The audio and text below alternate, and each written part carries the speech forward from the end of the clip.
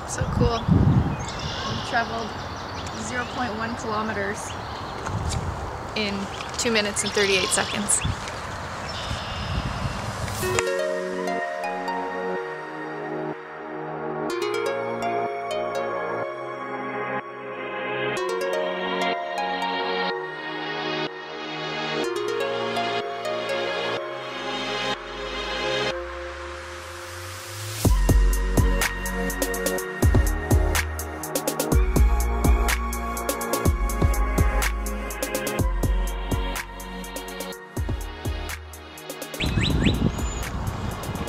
So it's May 5th today, right Ash? May 5th. May 5th is Global Bird Day, and we are participating here, and we're gonna spend all day birding and do a big count. So obviously we'll be about the photography as usual, but also gonna get a big list of birds and identify as many as possible, which is perfect timing because it is early spring and we get a lot of migrants right now, and a lot of visitors have returned. So here we go. Here we go. So I think the way this is going to work today, Ash, you're going to have that app going pretty much all day, logging everything as it comes. Yep. And then hopefully you get a chance to take some photos as well. See that tern over there? The which? The tern? Oh yeah, he's... Here he comes. Does it look like he might splash down? We should try to get some photos. They always tease ya. They do the hesitant, like they're gonna dive in, and you get ready, and then they keep going.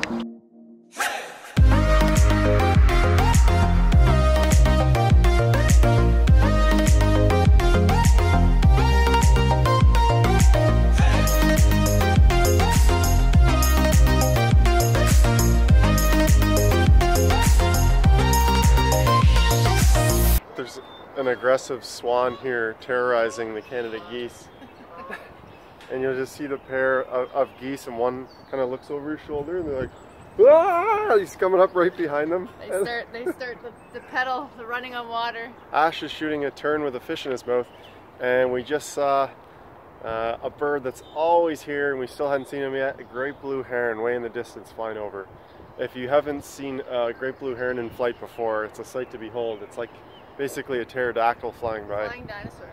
Flying dinosaur with his legs straight out the back. Kind of funny looking. How many red wings do you think we saw? I'd say there was 15. Okay. Maybe, no, I put 20. 16. Okay, 16. I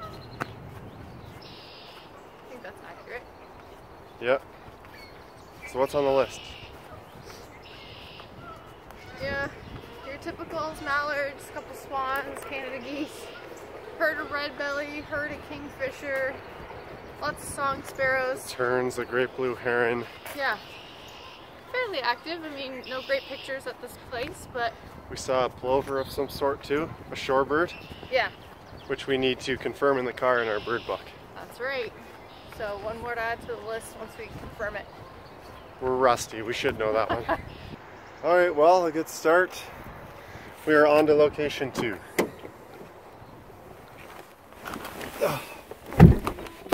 Just heard our first yellow warbler of the year. Ran into some birders that said they heard some warblers. Yep. I'm assuming a yellow rump is going to be here. Maybe a blue-gray gnatcatcher? Maybe. Wouldn't be surprised. You hear it? Sweet, sweet, I am so sweet. Yeah. It's a yellow warbler. No, I know. It's so good to hear them again. Ah, spring. There it is.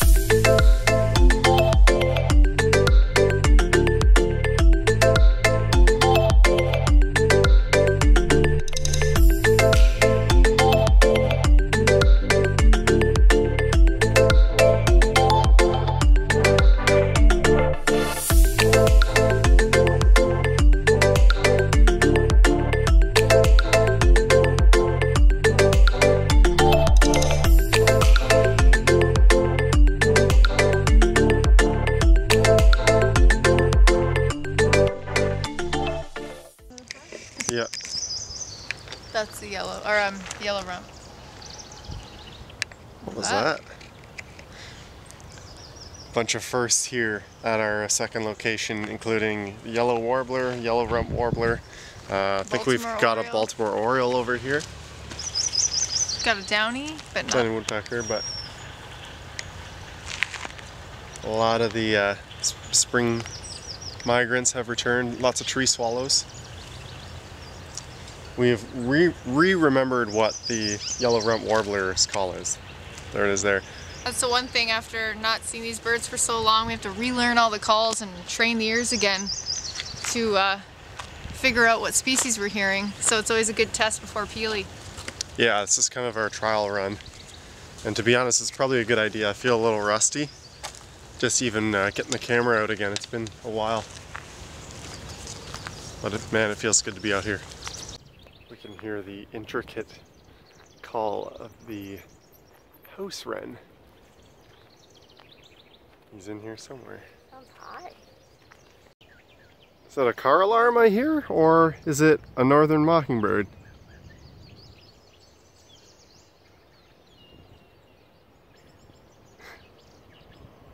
He's doing an R2-D2 impression. Add it to the list. Blue-gray gnatcatcher, which is no surprise considering the amount of gnats that are out here. There's enough gnats for everybody.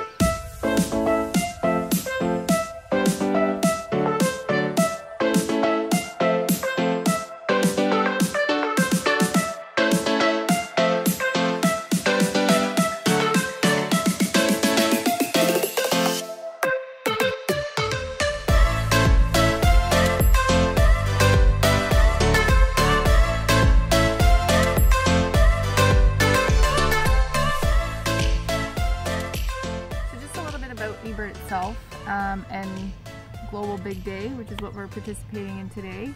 It's the largest biodiversity citizen science project with over 100 million checklists or submissions every year. And the data collected as part of eBird and Global Big Day are used to make decisions about conservation. Information is used for peer-reviewed journals and also contributes to a lot of student projects worldwide. So it's a pretty important initiative, and it helps to give conservationists the information that's needed around all different types of species of birds around the world.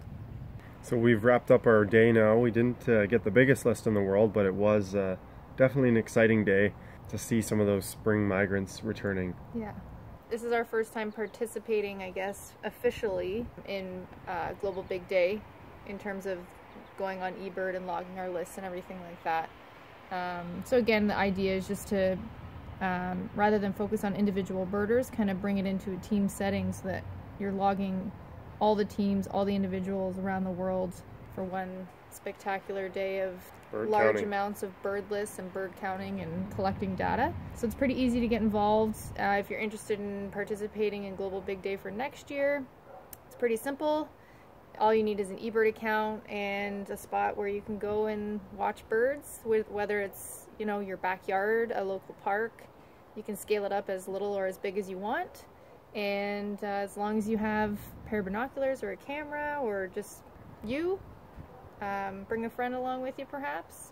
Yeah, we just hit up our 3 basic hot spots in the area, and we were able to see a bunch of great birds there and participate in Global Big Day.